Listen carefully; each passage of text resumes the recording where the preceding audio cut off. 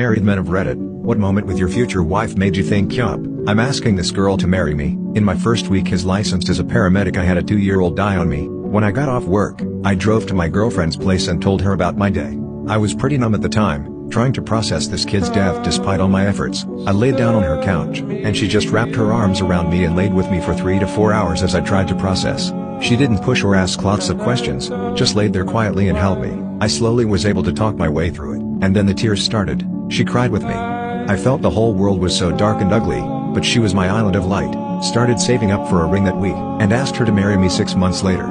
In September we celebrate our 5-year wedding anniversary. I'm still a paramedic, and she's still my island.